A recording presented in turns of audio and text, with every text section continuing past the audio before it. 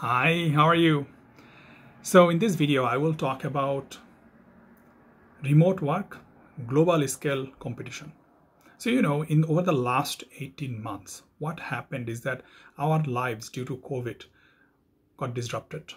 We started working from home, or at least many of us, at least the people who can actually work from home, went back to home and started working from home, working remotely. Now, this benefited both the employers as well as the employees. In many ways, like employees found a way to put more time into their work.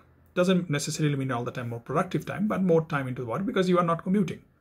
Employers benefited from the fact that now they can save on, let's say, on the electricity bill or the water bills and so on, like the household that goes with servicing and providing those services in an office. Even coffee. In some of the office buildings or in some of the places, we have free coffee and this and that and other goodies. So you can save on. So both employers, what I'm trying to get at, and the employees, both of them start saving. And like as employees, we saved on gas, like we are not commuting, or we saved on bus pass, like we are not taking the public transportation. So the point is, both parties were benefited. Now that the COVID hopefully is waning, and I'm looking forward to it because I do like to have a world where we can go out and freely mix with other folks and have a chat, have a coffee, and so on and so forth. So I'm looking forward to the fact that we go back off to some sort of normal in the coming days. And now with vaccination, and hopefully you are all taken your 2 shots, that you are feeling more and more comfortable going out there. But the point that I want to make is there is conversation already started, and it's not something rocket science or that I'm only telling about. There's discussion started to happen about going back to what is known as office. Now, as far as I'm concerned, there are different schools of thought. Many people do not want to go back. Many people think that there's no point in going back. We can work remotely very well. What is the point of going back? So here is the thing that I would like you to consider. So let's say you can work very well, more productively, if not at least as productive as you were when you were in the office pre-COVID, working remotely. Now, let me tell you something.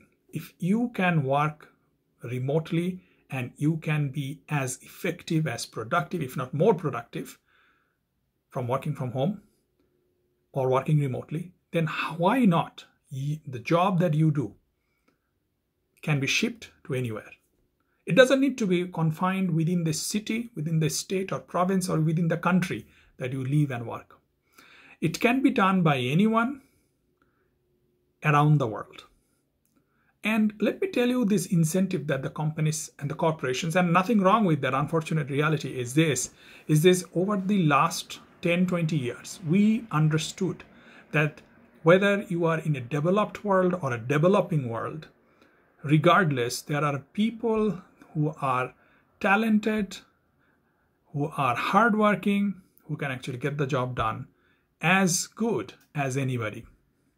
So what that means is that if you are a corporation, or if there's a corporation out there, you want to make more money if you are a for-profit organization. So if you want to make more money, why do you want to make more money? Because you want to go, let's say you are a public company, you want to return it to your shareholders, because that's what it's all about. Like whether it's your pension fund, whether it's like you own stock or anything, at the end of the day, you want to return the profit to your shareholders. If I'm a shareholder of any company, I want to make more money, like whether that's dividend, whether that my profit or my stock value, capital value is increasing, all of that is good stuff for me as a shareholder. But that comes at a cost.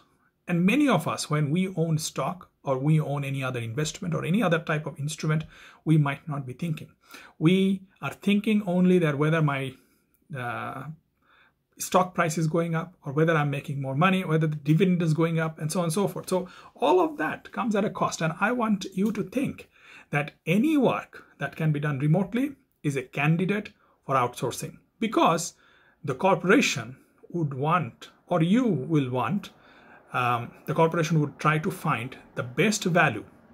And best value does not always mean lower cost. Best value can be, there is people out there who can do the job much better, more productively than you and I can do.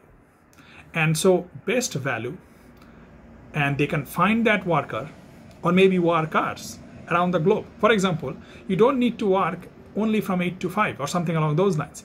You can have worker around the globe, let's say 3 workers, and get the job done. Let's say you are doing a design project, rather than having one engineer, one civil engineer and one mechanical engineer and so on and so forth working on one project, and they need 3 months. Let's say you have 3 people working around the world, and maybe you can cut down. I don't think you will be able to cut down 1-to-1, like 3 months to 1 month, because you have now 3 different engineers working. Now you have more interfaces that you need to manage.